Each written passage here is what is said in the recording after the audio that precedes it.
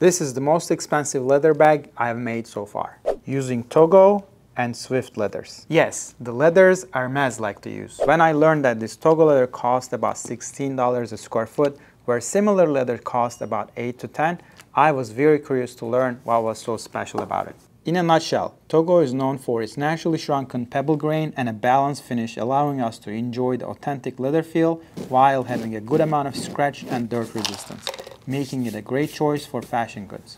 Still, what makes Togo leather so expensive though? Well, they're made out of most rare calf skin hides in Europe, and Hermes likes to use them. As you can see, Togo leather changes the feel of the same design compared to this traditional Italian leather that I made this briefcase out of before. This Togo version of my best-selling briefcase will be available in limited and made-to-order quantities on Pegai website. Let me know what else I should make using Togo leather.